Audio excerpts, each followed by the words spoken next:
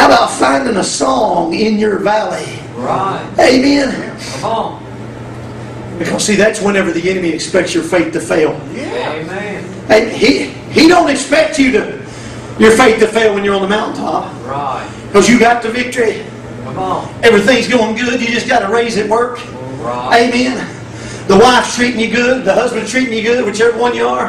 Yeah. Husband or wife, one of you's walking on the mountain. Amen. You're all excited. Things going good. Yeah.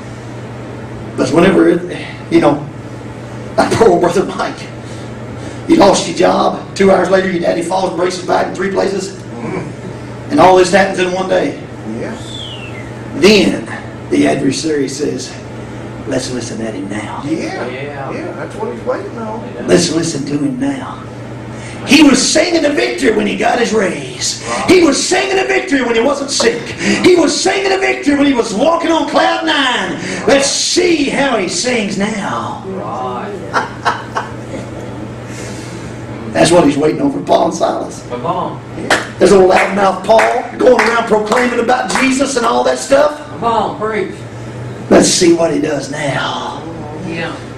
Paul looks over at Silas and Silas looks over at Paul and says, hey, let's sing. Praise the Lord. Amen. Great is the Lord. I don't know what they sung.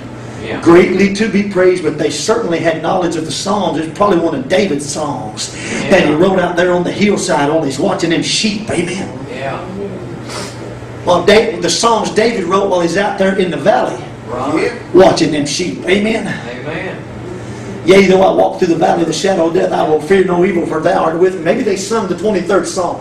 Right. My goodness. He leadeth me beside the still waters. He maketh me to lie down in green pasture. He restoreth my soul. Maybe they sung, I will fear no evil, for thy rod and thy staff, they comfort me. Maybe that's what they sing. That's it. Now see, they sing a little different than we do.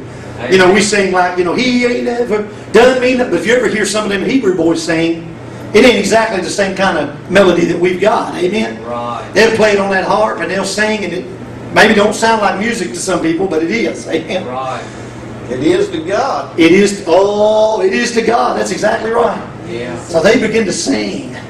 They found their song in prison.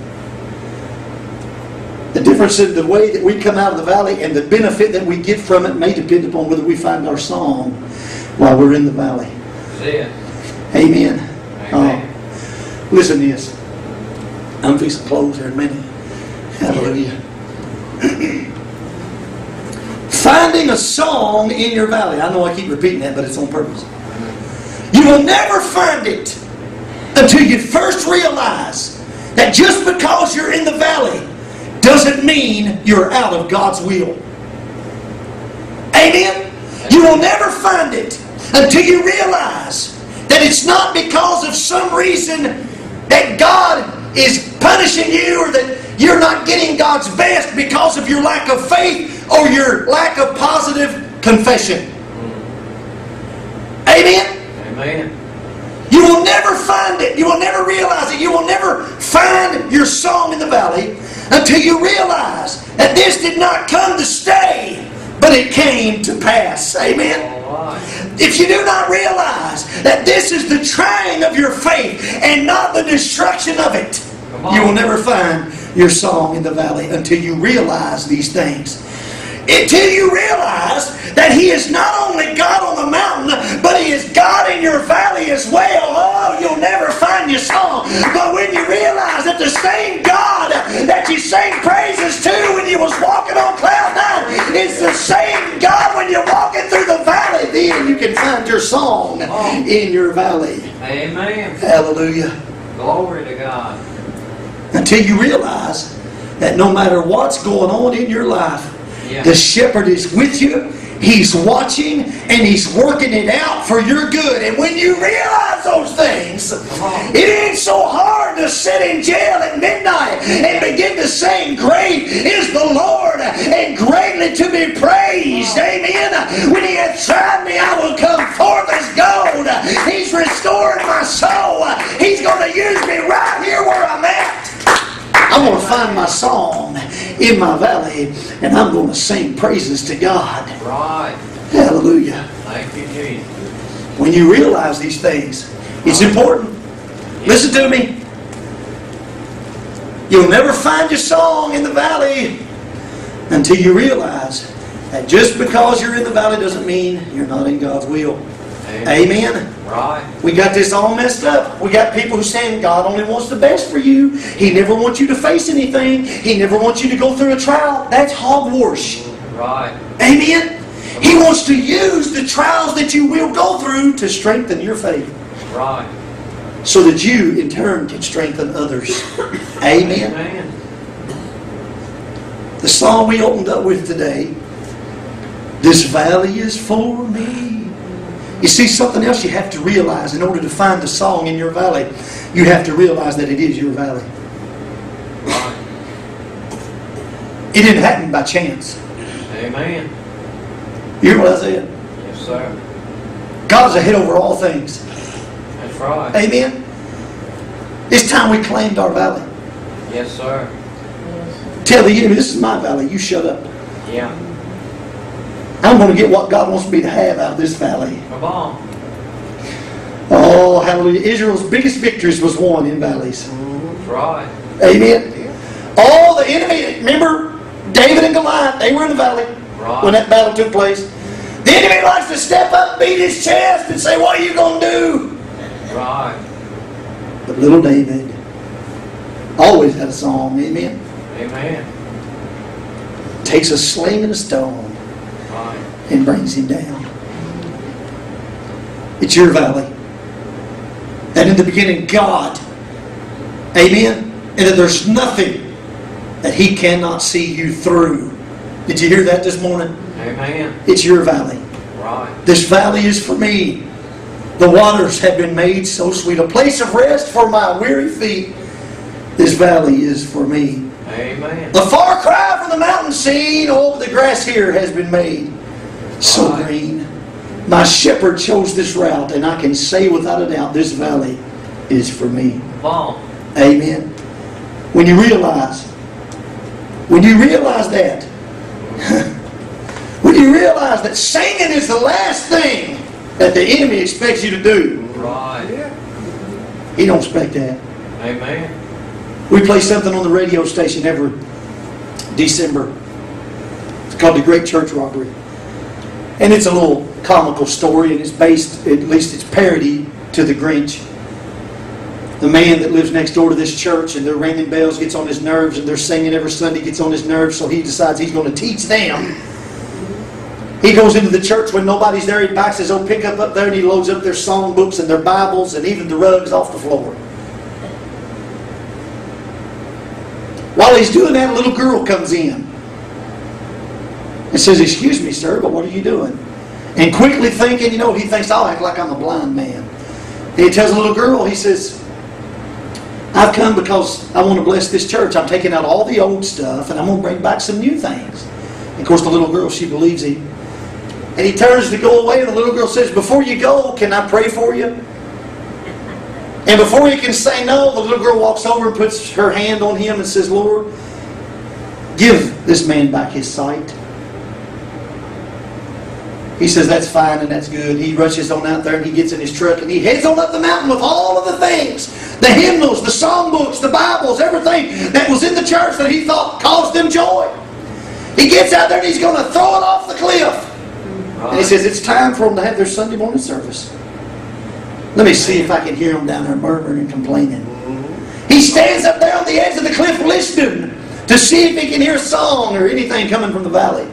See if he can hear a noise. He hears a noise all right.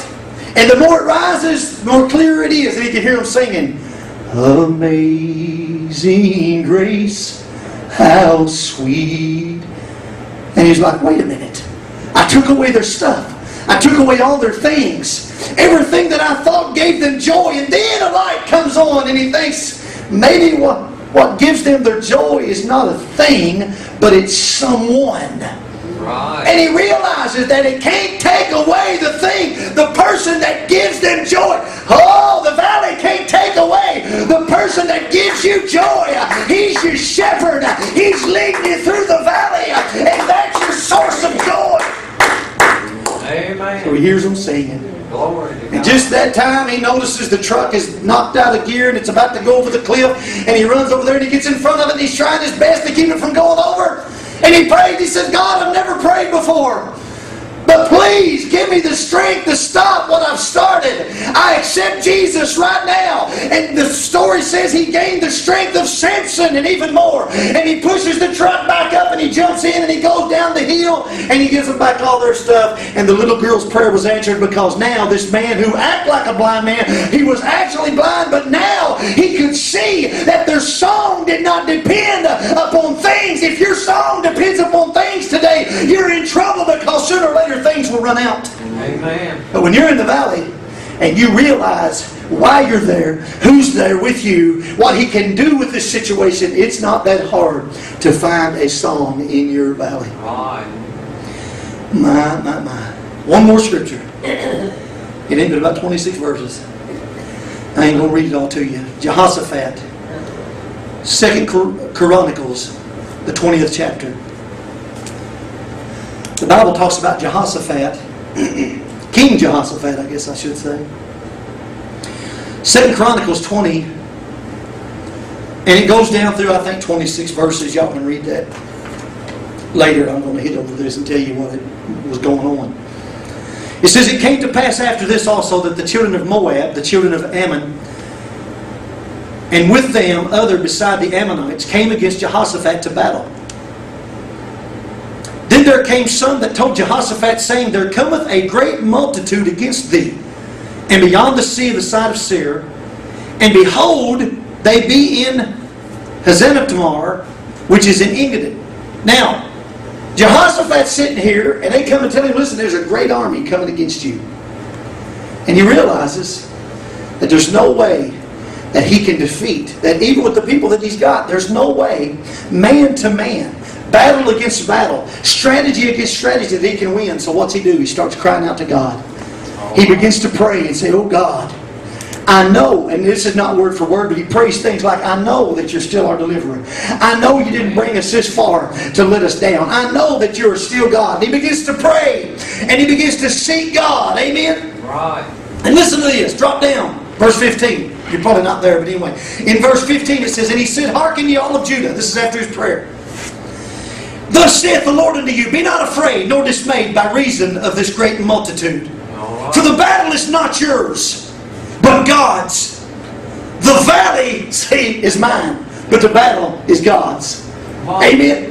There will be later time here, and I believe it's in the book of Joel, that he calls a place called the Valley of Jehoshaphat. Right. The valley is called the Valley of Jehoshaphat. The valley was Jehoshaphat's. The battle was God's. Amen. Oh. The sooner we realize, yeah, this valley is mine, but the battle is God's, the easier it'll be for us to begin saying praises unto Him, regardless of where we're at and what's going on. It's not my battle, it's His. That's right, brother. And the Lord told him. Amen. The Lord told him, you ain't going to have to fight in this battle. That's true. That's our problem. We try to fight our way through our valley. We try to fight our way through the trial. We've tried to fight out against everything, and it's not even our fight. Right, brother. Verse 17 says, ye shall not need to fight in this battle. Set yourselves, stand ye still, and see the salvation of the Lord with you. Yeah. Fear not, nor be dismayed. Tomorrow go out against them, for the Lord will be with you. Right. My goodness, have you found your song yet? Hallelujah. Listen to this. Drop down to verse 22. No, 21. And when he had consulted with the people, talking about Jehoshaphat, talking with the people, he appointed singers